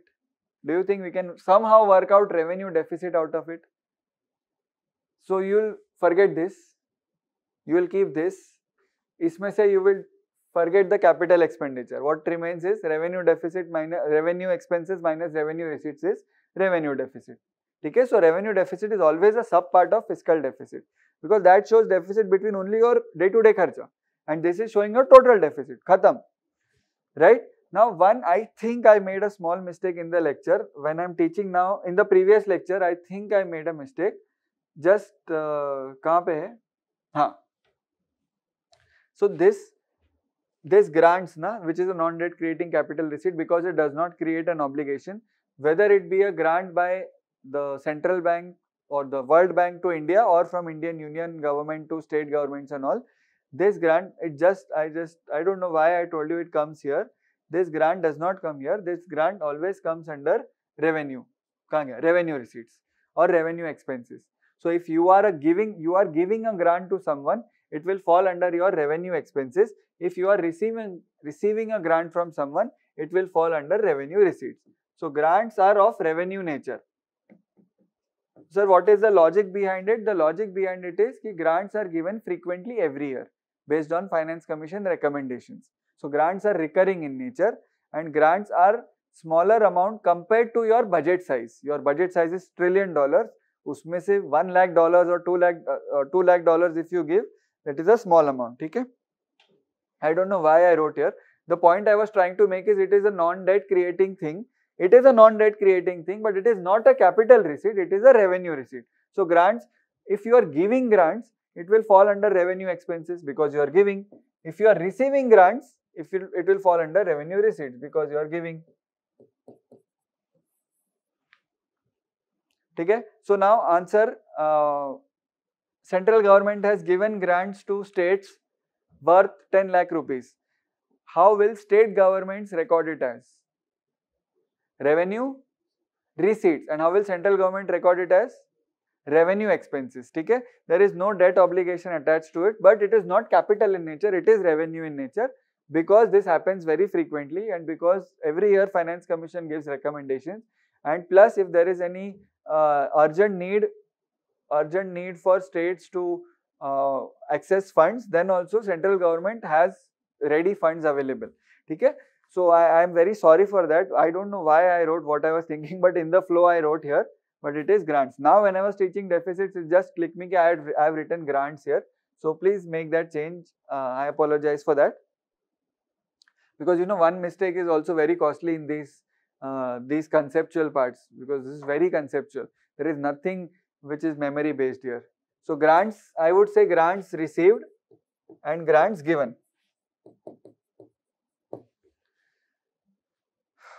You will get this PPT, but if you are writing this down, then you can pause the video, write it down. Okay? If you have not written, then you can directly write grants here instead of here. And if you have written, please make this correction now only in your notes. Please remove grants from here, but know that they are in the nature of non-debt. Okay? Done. Disinvestment understood, fiscal deficit understood, revenue deficit understood. Very good. Now, chalo, what does fiscal deficit show? If I tell you last year fiscal deficit was 15 lakh crores, this year fiscal deficit is 18 lakh crores.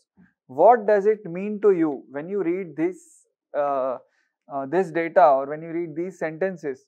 What do you think it means? Fiscal deficit of last year was 15 lakh crores. Fiscal deficit of this year is 18 lakh crores. What does it mean? Does it mean that last year government borrowed 15 lakh crores and this year government wants to borrow 18 lakh crores? Or does it mean something else? It means last year government borrowed 15 lakh crores. It shows the debt.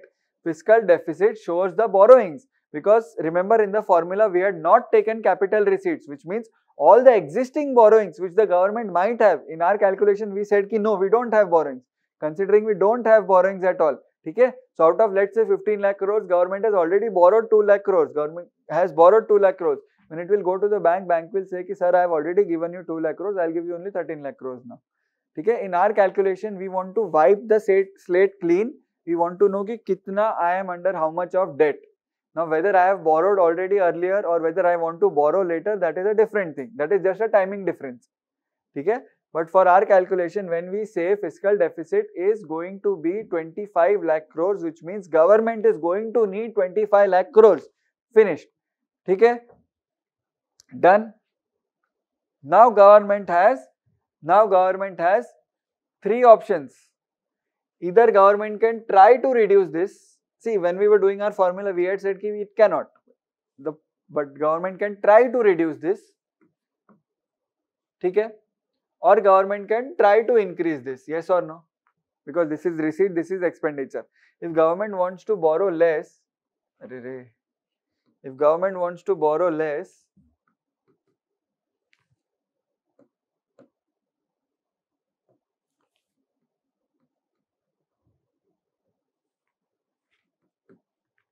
right? If government wants to borrow less, what can it do? How can you reduce your gap? How can you reduce? Either you do kam kharcha, simple, or you earn more, find ways of earning more. Now again we go back to the basics.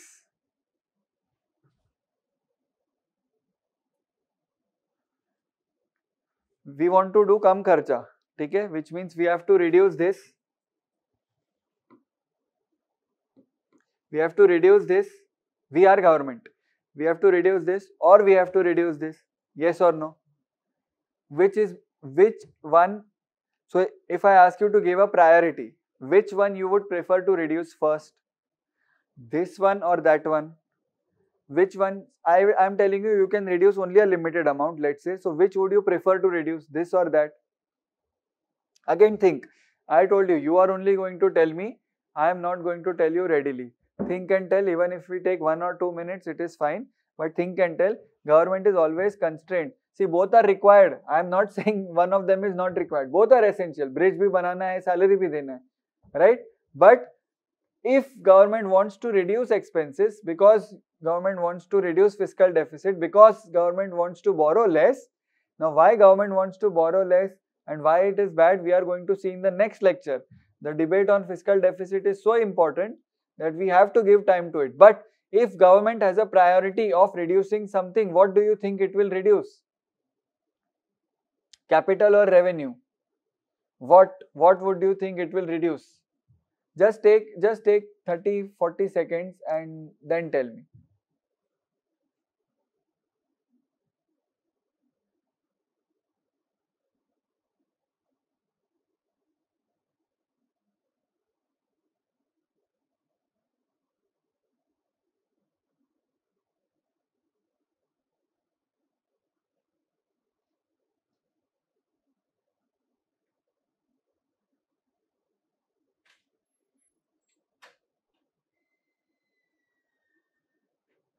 What do you think it will reduce? Revenue expenses or capital expenses? And I want you to justify. See, remember, UPSC always asks questions about justifying. What do you think? First read or second read? Kya hoga? Okay? It will always try to reduce revenue expenses. Why it will always try to reduce revenue expenses? Because this is going to generate a lot of revenue in the future. This is long term, this is big amount, but this is an asset after all. This is an investment. You cannot stop constructing bridges. You will construct bridge and then after 10 years, you will find that this which you invested now is contributing to this directly, because iska toll collection and all will come, which will come here directly. Okay? Sir, then what do you mean that we reduce subsidy and we reduce salaries, we go for unemployment or not? No. But you reduce frivolous expenditure. You reduce wasteful expenditure, which means you rationalize. Have you heard the word rationalize? Rationalize your subsidies. If you are giving 10 subsidies, give only 4 which are required. Don't give 6 subsidies. There are a lot of subsidies which are not required. I hope you know. People who are already very rich, farmers who are rich, they are also acquiring subsidies. They are also using subsidies. They are earning crores of rupees in a year and still they are using subsidies. Just imagine, what is the sense in this? So reduce those. And this is also easier to do because you can identify subsidies, right? If you have let's say an administration department wherein 50 people's job is required, 50 people are required to run administration. You see that there are 110 people working there. What would you do? You would give them other job opportunities, or you will tell them please retire. Voluntary retirement happens. You will give them a big package, you will give them big amounts and you will tell them please find a job elsewhere. That is what happens. MTNL may be what? Same happened. Banking may same happens, right? You are trying to increase your efficiency. What will you do ultimately? You will reduce your revenue expenses. So today you are paying 110 people salaries. Tomorrow you will pay 50 people salaries. You will tell them, okay, fine. Thank you for your services. Goodbye. And find another job, right? So this is how. Then same thing in defense. In defense also you will try to reduce your manpower, extra manpower which is not required. So we have a very high teeth to tail ratio, which means we have a very high low level manpower. Low level hota hai na, not the combat officers or not the ekdam low level. those who do non-combat work, peons, helpers, all of that. We have a lot of them, not required. Not required. We have a huge base of that. Then please fire them. See, we are in economics. We are not going for social class. So firing them is bad, sir, and all. This is very useful for social justice. Economically, you have to reduce this. You have to do it. Simple. Don't we do the same thing when we come to Delhi or other places to study for UPSC? We cut down our expenses. We save on fuel, right? We start using buses. We have to do it. This is the only way. See, this you cannot do because this is an investment. Even though money is stuck here for 5-10 years, but this will give you rich rewards. This will give you, this will kickstart your economy in the higher gear. Remember, we want to go in the higher gear. This will increase your output, is it not? Making new factories, making new machinery, this will increase your GDP. So this though you have to do, this you cannot touch. Isme bhi you can reduce the unnecessary expenses. Let's say, if a bridge can be constructed in 1 lakh crores, then don't give 2 lakh crores for that bridge. वो तो है ही, inefficiency you have to reduce from everywhere. But this is the first target. Do you agree with this? Yes? No? Very good. ठीक है? What would be the next step? When we are doing this budgeting. Now, you identified, let's say for example, some states do not require grants. Why are you giving grants? Reduce the grants, reduce revenue expenses. Already, Maharashtra, Andhra Pradesh, Tamil Nadu, already they are they are doing very well off. ठीक है? Don't give them or give them less grants. ठीक है? Or let's say grants are being given to some states to set up industry. ठीक है? Maharashtra, Tamil Nadu, Andhra Pradesh don't require industry grants. They require some other kind of grant. So cut them off. Cut short your revenue expenses. That is the first step. Right? The second step which comes is, we'll see in the next lecture. We'll stop here. We'll see the second step in the next lecture. I hope you know, I'm ending this episode on a cliffhanger. Suspense है ना कि आगे क्या होगा. That is what I'm trying to do. But please tell me, what is fiscal deficit? Without looking at the formula, we don't know the formula now. What is fiscal deficit? Fiscal deficit is my total expense. Total expense minus my total income. But total income, what do I take? I take my revenue receipts, because I know I am earning regularly, and I also take my non-debt creating capital receipts because I know I have earned that. Okay, I am not taking debt creating because that is what I am trying to find. Okay, how much debt I have to take? If I already include this and if it is 0, then what is the point of taking? So total expense minus your revenue receipts bracket mein plus your non-debt creating capital receipts, that will give you fiscal deficit. What does it show? What does it signify? What does it indicate? It indicates that this much you have to borrow. This much would be your debt creating capital receipt. Yes or no? So let's say you took total expense, this plus this, minus this plus this. Yes or no? You got 10 lakh rupees, which means 10 lakh you will borrow. When you borrow 10 lakh, it will come to debt creating capital receipt. Yes. Don't you think it will balance out? Because your requirement is now fulfilled. You had a deficit of 10 lakhs. You got 10 lakhs from bank. You wrote it here, debt creating. Now it is 0. Your total expenses minus total receipt is 0 because you filled your deficit now. Any doubt? Okay? You calculated fiscal deficit. You said, I require 10 lakhs. You went to bank, you took 10 lakh rupees. That 10 lakh rupees you can use for your expenses. That 10 lakh rupees you will write it as debt creating capital receipts. Now when you take, after writing here 10 lakhs, when you take total of expense plus expense minus total of income plus income, you will get 10 lakhs. Net amount would be 0 because now you don't have a deficit. You have already borrowed. Now you don't have a deficit. Okay? So that is how governments function. That is how governments borrow money. Government calculate FD, fiscal deficit, and they borrow money, and that is how they work, right?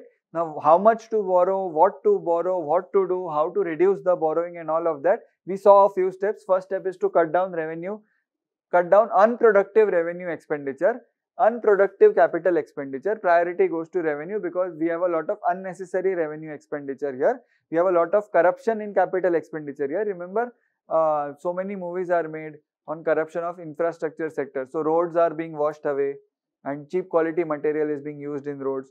500 crores worth of roads washed away in one monsoon.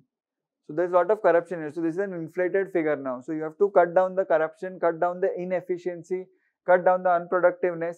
And that is the first step. Next step we will see tomorrow or in the next lecture for you. What is revenue deficit? Revenue deficit is only playing between these two things. So revenue deficit mein you are calculating day-to-day mismatches. Yes or no? Day to day daily खर्चे के लिए how much M I in deficit, and fiscal deficit में you calculate overall borrowings. Some of the borrowings may be used for this, some of the borrowings may be used for this also. ठीक है, we'll continue in the next lecture. I hope you understood. Please again I repeat, ask doubts and try to pay more attention and try to grasp these concepts, right? I'll save this PPT and we can share this with you. Okay, thank you very much. We'll end here. I'll see you in the next lecture.